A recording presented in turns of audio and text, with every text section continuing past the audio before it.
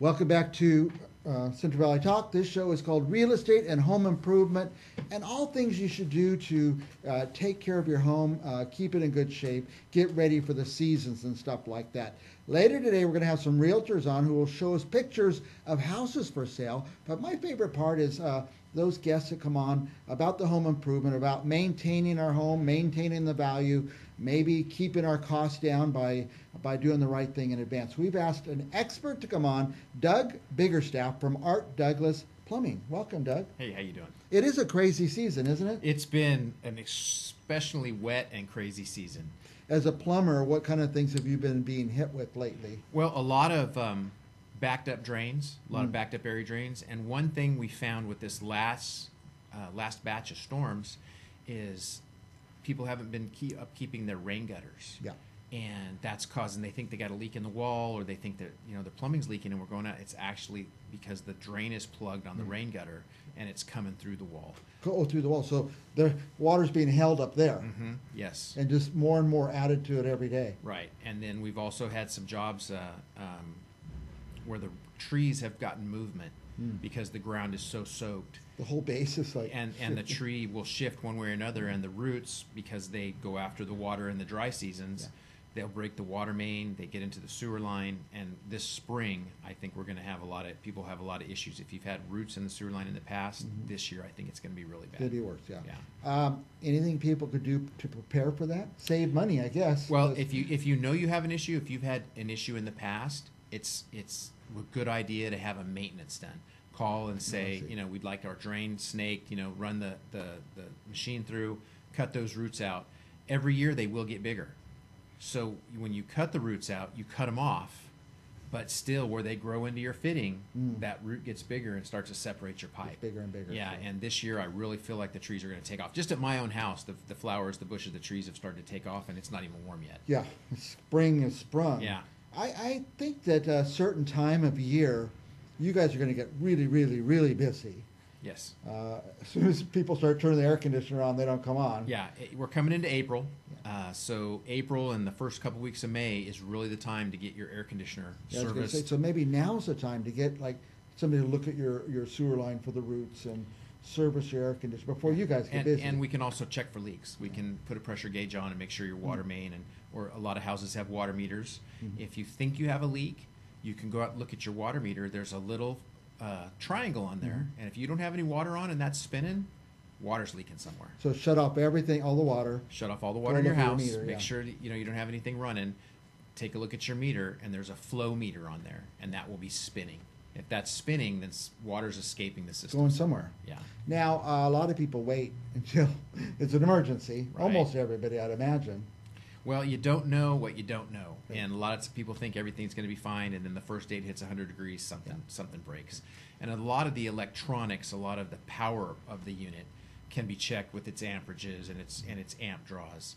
But one thing that we find, we were talking earlier about, we just changed the time, and they really is a big push to change the batteries in your smoke detectors. Change the batteries in your thermostat. Most houses have a thermostat that has batteries in it, and every spring people will call and say, my unit's dead, it doesn't work. It was just the batteries. The battery, The batteries in the thermostat. So every time we set the time back. Just I would say what I would recommend is when you spring forward, that's the time to do it. You can do it once a year. By the way, because of Doug Biggerstaff, I changed my filter on my air conditioner.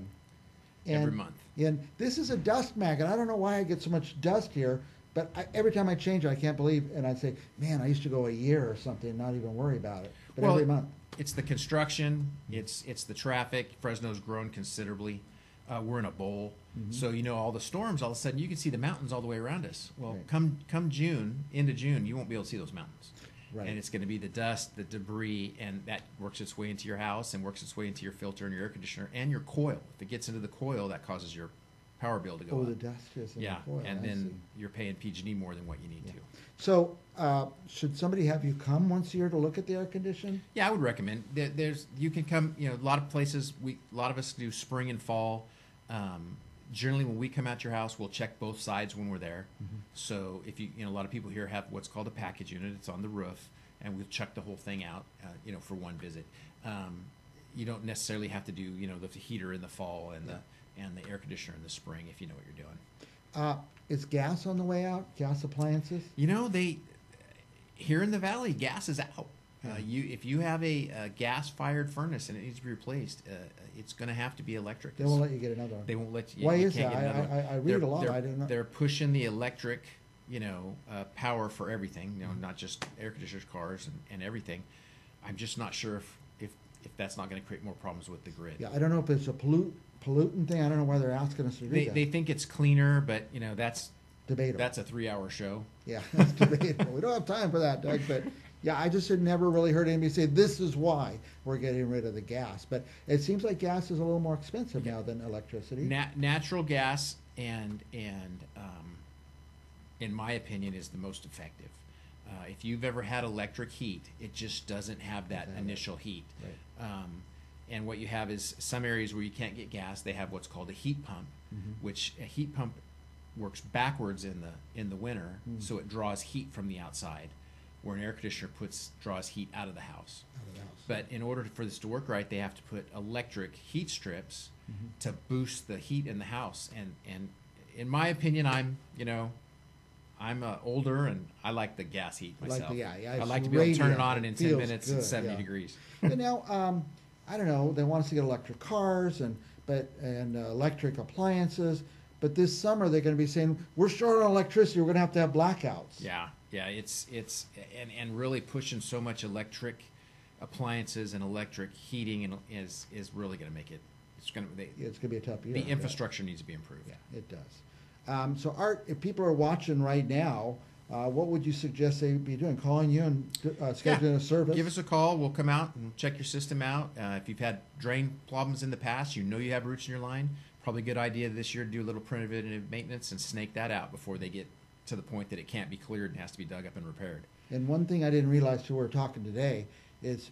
my air conditioner doesn't have to go out to cost me more money. If it's dusty in there on the coil. If it's dirty, if the motors are getting ready to go out, they're going to draw more power. And that we can tell by checking your system out and putting a meter on there that we can identify a lot of future problems. So you're not calling when it's 104, it's broken, and it's 3 days before anybody can come out. I can tell you, call Doug Biggerstaff now, or you could call him when your thing goes out and you'll be 3 or 4 days without. But actually, I've called on an emergency. You guys get out there pretty good. We try to. We really do. We strive for same day service. But when we get the heat like we can in the valley here, it's just there's only so many hours in a day, and sometimes you just can't keep up. And it's everyone. It's not just us. You could be backed up. Sometime one year we were backed up for like 5 days. Oh boy! But it was 90 days of 100 plus. Yep. So and we've been seeing that extreme weather. We're out of time, Doug. I could talk to you for hours. Any last thoughts for our viewers?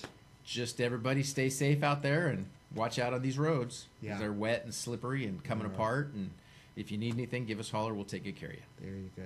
By the way, ArtDouglasPlumbing.com. There's a lot on there. But you could also call 291-7230, area code 559-291-7230. We'll be back with more Home Improvement Show right after this.